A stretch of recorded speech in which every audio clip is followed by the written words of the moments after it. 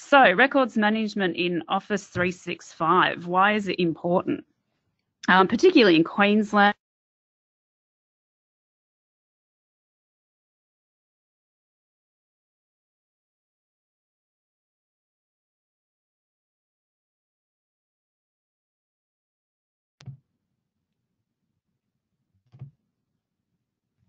Sorry, guys. We have seen a release of a new records governance policy. This is not excluding other states though, so this presentation is not intended just for Queensland. It's applicable across the country. Having said that though, what that release of that new policy has meant is that we're looking at new ways and new challenges and new opportunities. So I'm sure most of you can sympathise that many organisations are facing the challenge of developing new ways to manage multiple information repositories, and this has very much been brought about by the inevitable transition into Office 365. So Tish see our role as being one to facilitate the collaboration between agencies, helping you to identify and support and implement innovative systems that will support you in navigating your approach to strategic records management. So one of the keys to achieving good governance is to take a proactive approach to what is happening now within your agency. I'm sure some of you would already have implemented, be implementing, or post-implementation. There are tools that can help you to start on the front foot. Even if you have implemented, they can be used to I guess, instill governance post-implementation, and they're used to apply standards to the information being created in Office 365. So I'm going to show you a cloud governance platform today that I've configured with a records management spin. So predominantly it's an IT-based system, but I'm demonstrating how records can advocate in IT for systems like this and how you can be involved in the process. So I wanted to be very clear that what I'm presenting today is not what you would consider a compliant records management solution in Office 365. The intent of this presentation is to provide you with some knowledge to take a proactive approach to your ongoing transition to Office 365, to be innovative and to talk to your IT departments about how this system could potentially be used within your organisation. So I'm hoping by the end of this presentation that you'll have enough knowledge to open those conversations within your agencies with IT about applying governance to Office 365.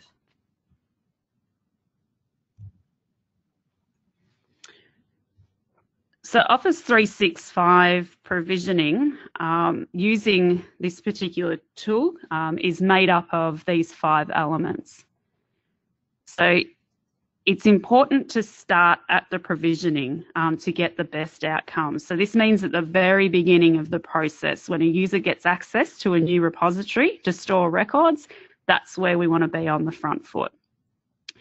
So how often do we see that a new repository is being created and RIM are the last to know about it? I'm sure you can all relate to that. And the question I'm going to ask is, what if you were the first to know and you didn't have to ask about it? So that's what I'm going to show you today. So often within agencies, we develop policies in the written form, and often these are forgotten, ignored, or implemented incorrectly, particularly in the IT space, and more so when it comes to storing information. So using a system to enforce policy is a guaranteed way to ensure that the policy is adhered to. We're also going to look at services and requests. These provide the mechanism to capture metadata before the group, the team, the site, the library is provisioned.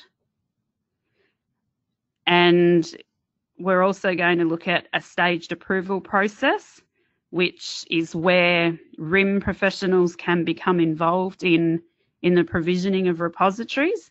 And this is where you get to have your cake and eat it too. This is where we can force approval by RIM, force notification into records and information management. And we can also have our piece in terms of adding metadata to the site for the requirements that we need to manage the information. Part of that's injecting metadata against the site, the group or the team or the library. And I'm also going to show you some of the reports that we can generate out of the system. So I'm going to jump out of the presentation now and into the system to show you the process from end to end. So what I'm going to be covering today is we have 3 user accounts, one being an end user, the second being the end user manager, and the third acting as the information management professional and the IT administrator. So I'm going to step you through from request to provisioning and show you the outcome. So I just want you to bear in mind, I am just doing a group team workspace. This can be applied to communication sites, collaboration sites, lists, libraries, etc. So a number of the repositories that you see created in Office 365.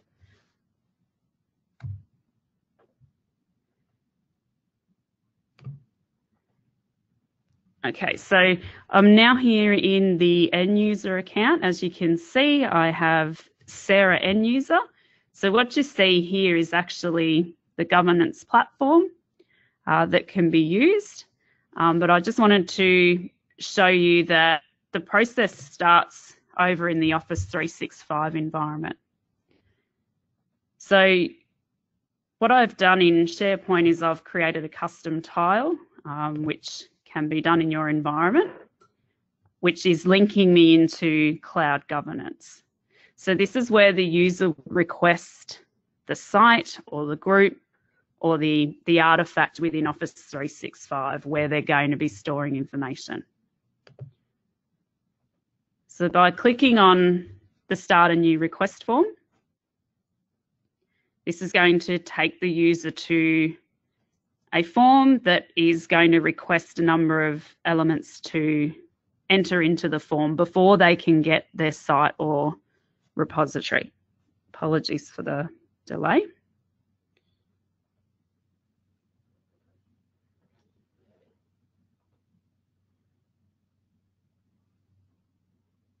Okay. Just while that one sits there, here's one I prepared earlier.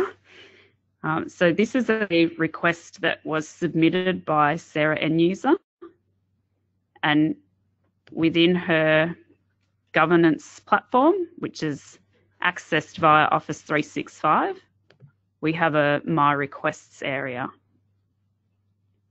So I can open up and have a look at the request, and we will jump back to start a new one now that it's available. So this is what the end user is presented with. So the end user has put in a request to ask for a new team workspace. And what we're doing here is we're capturing information from that end user. So I'm going to go ahead and do one for project management, is what I'm asking for. So this is just a summary. This isn't going to be the name. So I'm just going to change that and say request a site, project management, managing a big project. Okay, now these are the elements that we can configure. I've left them all turned on at this stage so that I can actually demonstrate for you. When we move across to the administrative side, I'll show you where that's done.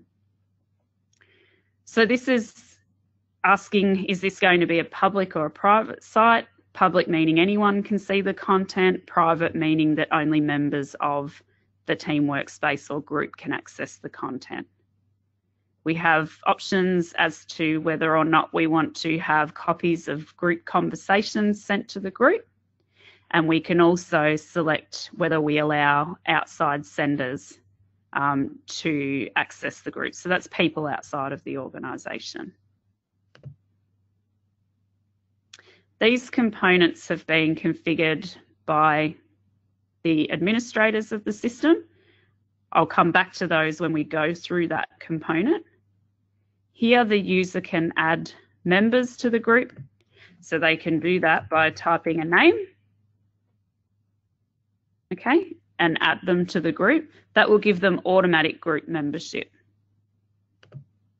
Just going to take them out because I don't want to add them as we provision it.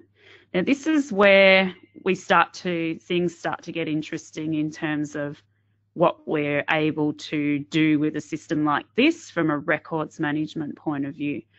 So what I've actually done here, now bear in mind we're provisioning a new site. So before it's actually created, it's going to be created with this metadata against it. Now I've set them up as examples. You can set up anything that you like. I've used some records management terms in here, and they are just examples. You can use anything that's going to be relevant to the governance or the management of information based on your organisation, your agency and the requirements.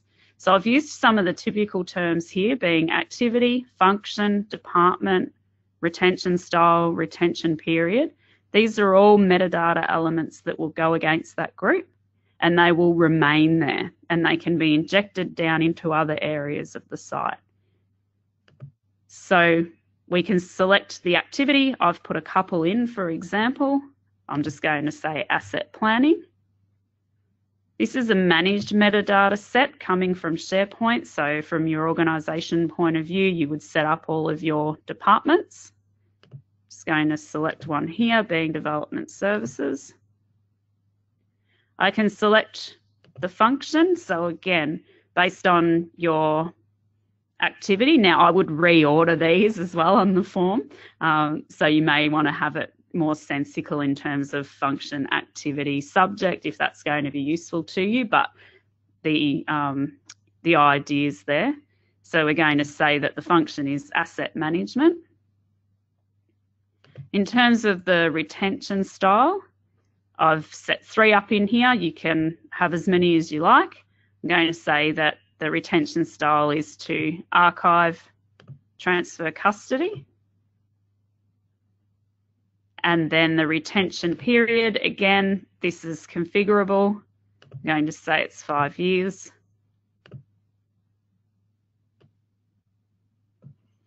The team, again, organisational, so we'll just say strategic planning. And then this is where we enter the name of the group.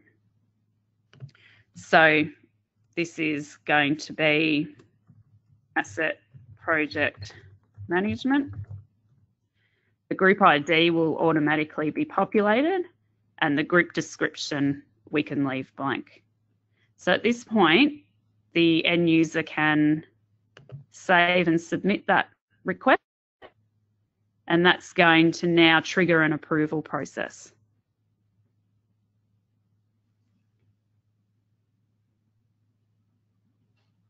Okay, so there's my requests, and I've now triggered the approval process. So the second step in the process is for me now to look at that as the end user's manager. So in terms of governance, we're saying that anybody who requests a group or a team workspace, that needs to be approved by their manager. So you'll see some relationship. It's like a workflow in an EDRMS. As the manager, I can look at the detail that's been put in the request. So you can see here that that information is all available to me. I can see what metadata has gone against that site, and I can also see the basic information. So my role now as the manager is to, if I approve of that request,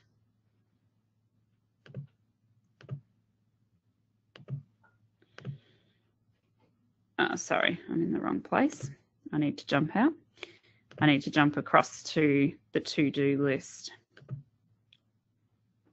for the manager, which is where I was. Beg your pardon. It's difficult when you've got 3 profiles running. So we'll just go back into that one again. So you can see here as the manager, I've got options to edit that request. I can reassign it, reject it, and approve it. And this is all going to be audited and maintained in a request history. So it's automatically recording your audit detail around who requested the site, who approved it, etc. If I want to edit the request, I can.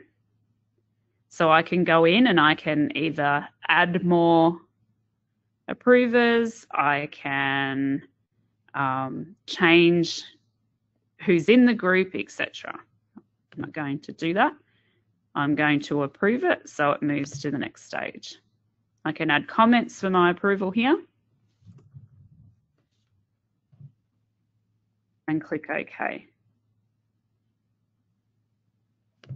So that's my step now as the manager has been completed.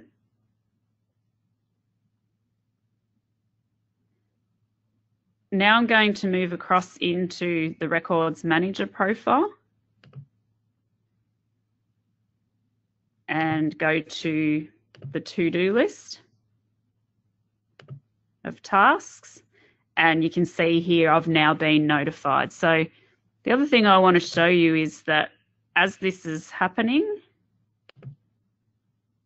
we will see notifications in the mailbox. So again, it's very much like a workflow. Approvers will receive notification and they know that they have a task to do.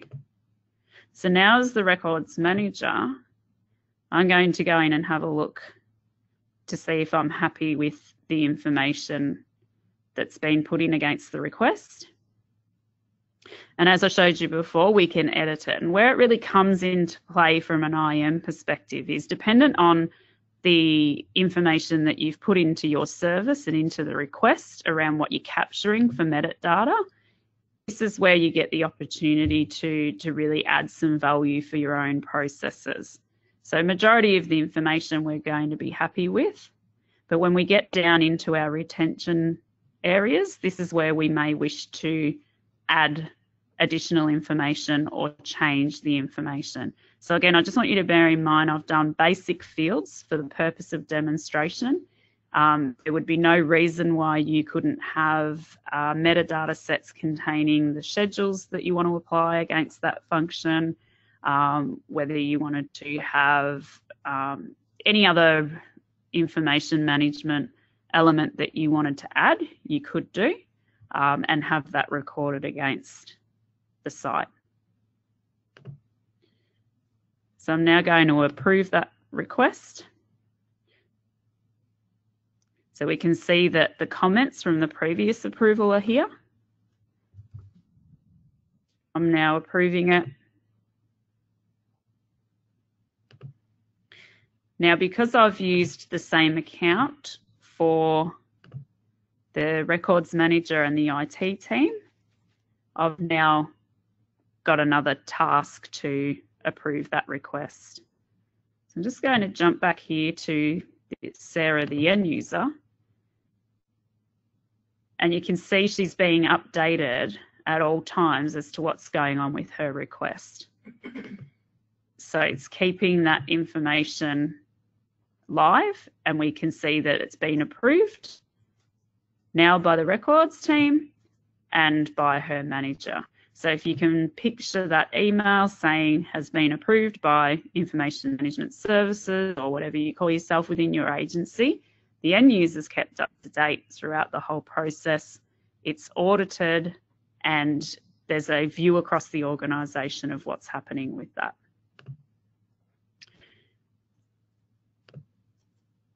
So now as IT, I'm happy. The end users made the request, the managers approved it, Information Management have had their opportunity to add the relevant metadata to the request. Now I'm going to approve it, which is going to trigger the provisioning of that team workspace.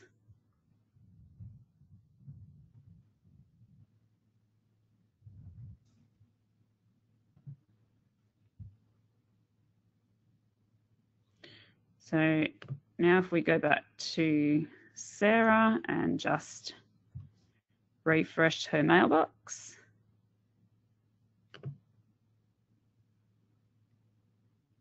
we'll see that it's been approved now, and shortly we'll receive a notification that that group and site has been created.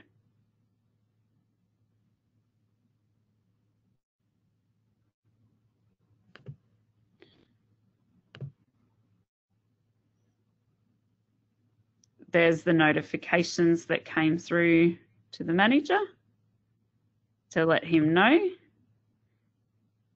This one's a site that I did earlier.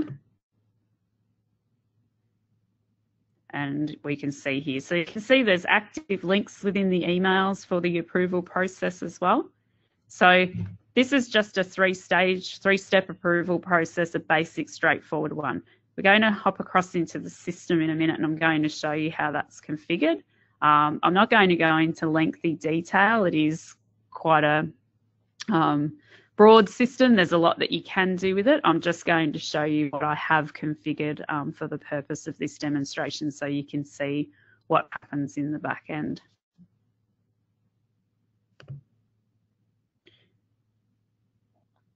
So, just going to make sure that we don't have any other steps waiting. So you can see I have 0 tasks pending.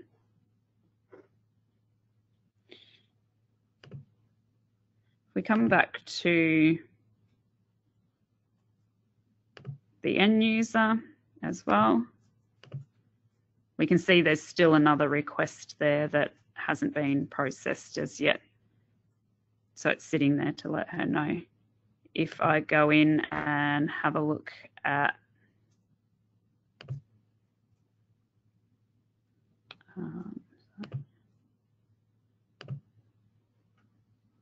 okay, my sites, because I did, not that one, sorry.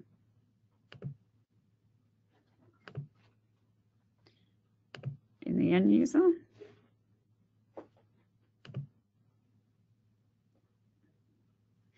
Oh, never mind that. I was expecting to see one there. Okay, so let's go and have a look at the actual platform now. So in terms of the configuration, this is where we can set up those elements to be included in the request form. So the policy is what allows us to create some rules around what happens at the provisioning of a site or a workspace. So I need to deactivate it so I can actually edit it and have a look at it.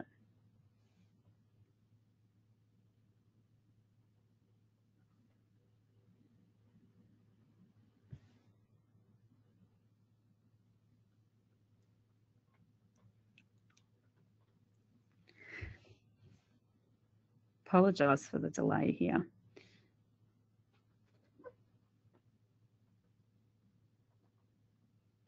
So I'm just going to edit this policy. So this is what I specifically set up to provision a group or team within the organisation. So I'm just going to scroll through and cover off the main elements. So things that I can do that are relevant to records and information management. I can set a quota on the size of the site. So I've allowed them 5 gig. I can manage the life cycle of the site. So you can see here that in terms of enabling an extension, that can happen after 120 days. So that's around being able to manage sites. And I'm going to go into some more detail around what that means. Group inactivity. This is, I mean, how many times do you see end users request a repository, a site, a group, and then they don't use it? What I'm saying here in this policy is I'm enabling an inactivity notification. So if there's been no activity in this particular repository for 90 days, it's going to start notifying people. Again, that notification process can be configured to include RIM staff as a trigger to go and have a look at that repository, the information within it, and manage it accordingly.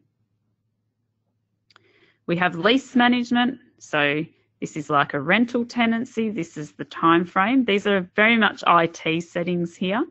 It's just to give you an idea of the types of questions you can start to ask about your environment. So in this case, after 150 days, a notification will come out about the group lease to basically to check whether or not that group's still required. And if not, then that information can be managed accordingly. We have recertification, which I'll talk about a little bit more in another slide. It's part of the process in terms of renewing the lease, so we can actually set parameters around sites requiring recertification.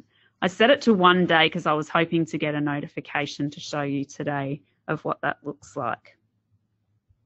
So you can see within the policy, I can apply some governance based on agency rules as to how things are provisioned in the very beginning. So I'm just going to save and reactivate that. And I'm going to come back to settings and I'm going to show you an approval process. So I've created one here being the information management approval process. Again, I just need to deactivate it so we can go in and have a look at it.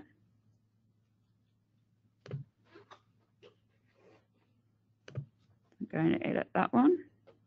So this is where I can add my steps for approval. This is where you get in the loop, guys. This is what you want in place so that you can see what's going on in your organisation. So it's a 3-stage process. Within those 3 stages, we can see down here what's happening for approvals. So I'm using some of the smarts within the system, and I'm saying that the first stage of approval is the manager of the person that requested the site. There's settings for templates and emails. I'm not going to spend too much time on that, and also for escalation. Stage 2. So this is the approval for the team workspace to be created from the records and information management team. I've assigned this to a specific account. You can assign it to multiple people. You can have multiple approvers. And again, templates for emails, etc. And then in stage 3 is where it goes to IT for the provisioning of the site. So you can see here from a governance point of view, you're not doing anything. You're automatically in the loop. You're going to be notified when a new repository is going to be created. You have an opportunity to inject metadata into that, and you have an opportunity to ask questions before approving those sites to be created. So it's giving you an insight without you having to go and ask. You're going to be notified as part of that process. So I'm just going to save and reactivate that one again. And now I'm going to go to the service, and then we'll touch on also the metadata. So the metadata is used within the service. So again, I need to deactivate. So the service, if you can cast your mind back, that's the little tile in the Office 365 space where I had request a new team workspace. And again, these can be configured for a number of elements within your Office 365 environment. So this is what creates the request form. This is where we can mandate the entry of information. And this is where we govern and manage how things are provisioned within our space. So you can see that my service is used to provision a new group and team. Again, it could be to provision a communications site, a site collection, a collaboration site, a library, a list, etc. We've got some ownership around the department that it belongs to as far as the service. Generally, that will be IT. We have a service contact, administrator contact. This stuff is part of setting it up in the technical environment. So you can see here, if you can remember back on the form when I filled it in as Sarah, we had the option to make the site public or private. What I can do is I can actually change who can change that setting. So I can say that that's assigned by the IT admin, and I can remove that from view for the business user also by unticking this box. So from an agency governance perspective, if you wanted everything to be public, if that was your stance, you would tick that to be public. I would change this to be assigned by IT admin and hide that from the business user. So the outcome of that is on the form that privacy is not going to appear. And wherever you see these options, you can change to the same setting so that the end user doesn't need to enter that information. Outside senders we looked at. This is where I'm enabling the creation of a Microsoft team for this group. So for those of you that don't know, every team workspace has a group behind it, and I'm enabling that here. If I wanted to just have a group, then I wouldn't enable that. And again, I can hide that. And you can see that I have. So that wasn't on the form. It's assigned by the IT admin and I've hidden it. Language is straightforward. If you did need to use another language for companies that are multi-tenanted across different countries, you could do that. Contacts for the group, I'm using some of the smarts. So we know the primary contact will be the requester, showing as read-only. The secondary contact is the manager of the requester. I've hidden that from the business user. The group owner is the requester. So these are all elements that are going to go against your site. So when you're looking in your environment and you've got 300 team workspaces, you're going to be able to see who the owner is and who you should contact if you need to address any IM requirements. Group members, again, we can actually assign those by IT, or we can allow the business user to do that. This is where I attach the policy. So you remember we looked at the policy before coming into the service. This is where I can attach the policy. So this is the group team provisioning policy. So this is where the group's only going to be provisioned for 6 months. It's going to require a recertification. It's going to send a notification to let everybody know if it's inactive. I've applied that into the service. So whenever a request comes through, that policy is going to be in motion. This is where the metadata can be added. So you can see it's quite a simple process. I click add metadata. I can select from the ones that we already have created, or whilst I'm in here, I can create metadata. And there's a number of options to do that. Again, I'm not going to go into great detail. Effectively, there's 2 elements, one being a managed metadata set, which is part of your term store in SharePoint, or you can create metadata within Cloud Governance, which will be applied to your artifacts in Office 365.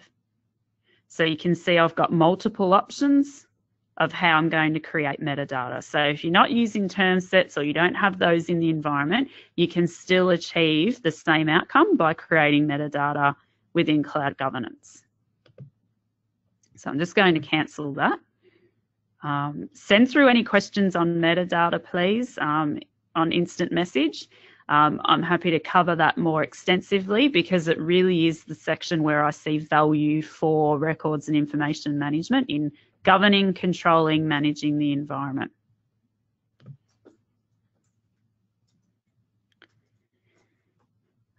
This section here is just around how the group name gets constructed, what links will be available in the team workspace, and we'll go and have a look at that shortly. And this is where I inject my approval process into the service. So every single time one of these requests is done, it's going to come through IM, and you're going to have an opportunity to manage that repository. This is just some customization that we can make there. So I'm going to save and reactivate that.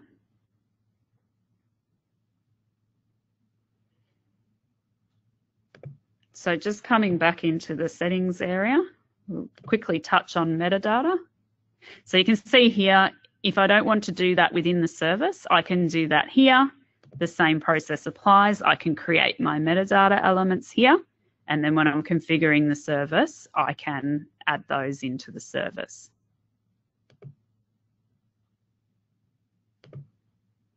So the main points in terms of what I wanted to cover are these 4 tiles here.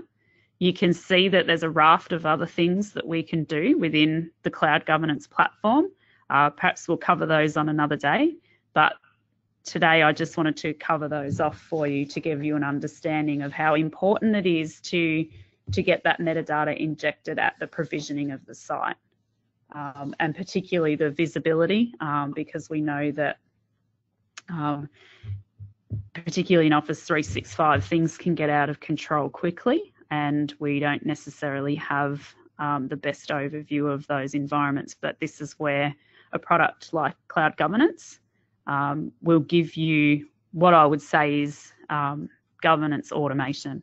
So often we write policies down, as I said earlier, they don't get followed, or we don't have a mechanism for approvals, or we're using non-modern ways of doing things through emails and sending requests and approvals and trying to track everything. It's all going to be tracked here for you in this platform. So let's just jump back and see what's happened for Sarah. Okay, so Sarah's just received notification that her request is now being completed. So we can see here that she now is a member of that group. She's been notified that her site now exists, and she can go ahead and access that site. In terms of the management platform, just want to come back to here and just have a quick look at the reports. So the first one I'm going to show you is a group report, because we're provisioning groups. So this is where you start to get your overview of what you actually have in your system. So if you can imagine, if you've got a number of groups that have been provisioned, you're going to be able to generate reports and export them out and look at them and see what you've actually got in your environment based on criteria that's meaningful to you as an information management professional. I can sort. Obviously, I don't have enough data here, but you can see I've got the option to sort by function. I can sort by any of the columns that are available to me to look across my environment and see what groups and sites do I have, what function do they relate to, how are they, what retention style's been applied to them, what's the period, etc. So it's important to note this is just metadata going against the site. It's not giving you a mechanism to go ahead and manage those sites accordingly. There are ways that you can do that with this product. I'm not covering that today. This is just giving you an insight into what you can do early in the piece to get on the front foot as far as your environment's concerned.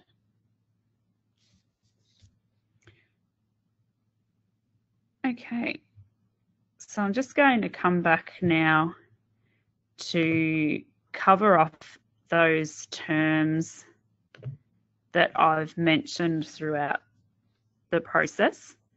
So we talked about leasing, talked about inactivity and recertification. Leasing, as I said, is the period that the group or the site or the team gets a tenancy, just like a rental agreement in a property. We give them 6 months in that site, and then we can review that for currency and for adherence to rules, etc., and we can automate the notification of the lease. The same applies with inactivity and recertification. So if you can visualize that you now have a report that shows you all of the sites. You also have the sites themselves, which I'll show you how you can see some of that information against the site. You also have a mechanism to review and recertify. And we can also use this tool to archive sites. So there is, I'm not going to cover that or show you that, but there is functionality of a similar nature using the same types of services policy to actually go through and execute your archiving processes. And one of the biggest advantages in terms of managing or governing your 365 environment with a product like this is the auditability. So from an auditor perspective, everything is audited. You're able to produce reports that show what's been provisioned, when it was provisioned, who approved it, how long it was leased for, how long it was active, when it was made inactive, when it was deleted.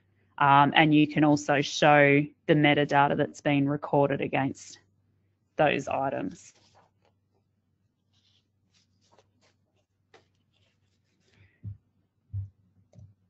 So in terms of managing the Office 365 environment, it's this can be applied across a number of where you will see information repositories. It can even be used to manage the users. So if you're needing to add a list or add a library to a site or a team workspace, cloud governance can be used to do that. And again, it's going to provide you with the opportunity to inject metadata, it's going to audit it, and it's going to give you your reporting. So just to come back out of the space, I'm just going to go back to Sarah and let's see.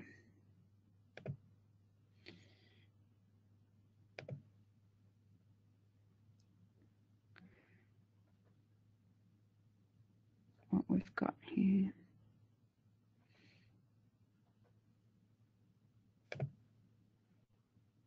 What I might do is jump back here.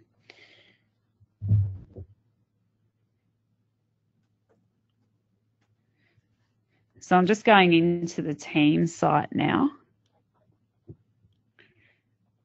to have a look. Hopefully most of you are familiar with Microsoft Teams.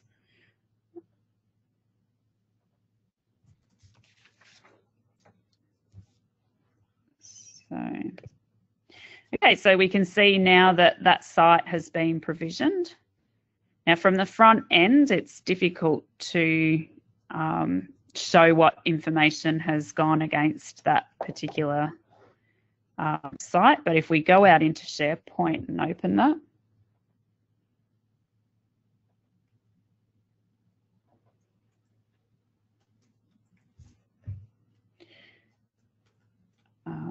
so apart from your reports where you can generate those and look at your sites, etc., there's also ways in which we can look at the information, because I just really want to show you how clever it is in terms of, and I may not have it installed in this view, sorry. Let's just go out to this.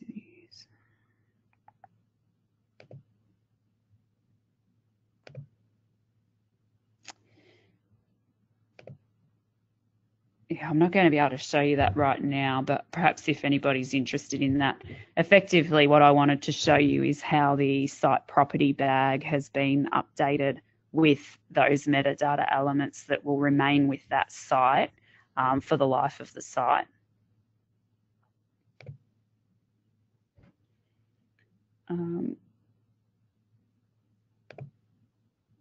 So just to come back again, if we just to have a look in terms of that workflow, effectively from an IM point of view, a lot of what I've covered today would be As I said, discussions with your IT department around how a tool like this could be used, and getting in early at provisioning. From an IM point of view, sitting within this space here, having a to-do list that gives you your approvals. When recertification starts, we can look at recertification tasks. So this is where a site is going to come through to you to be recertified for continued use. So again, when applying governance, if it's not being used in the way in which it should be, this is your opportunity to intervene. You can also look at your sites, and you can also look at any groups that you may be a member of. So that's covered off everything that I wanted to show you today. I hope you found some value in it, and I hope that it certainly triggered some thinking into that proactive management, because if you can take control of your environment at the provisioning stage, certainly if you're looking to implement alternate EDRMS systems within the Office 365 environment, having that governance applied early is going to be beneficial, save you time and save you money down the track. And certainly for those of you who are already on that journey, if you are thinking that you have some concerns, or you're wanting to look at ways in which this could be put into your organisation, it's not too late. There's import mechanisms that will allow us to apply that metadata to any sites created outside of AvePoint, and apply the policies, etc., into the environment, so that you can have an end-to-end solution from your historical provisioning and going forward into the future. So thank you for coming in, and certainly encourage the discussion and the questions from today.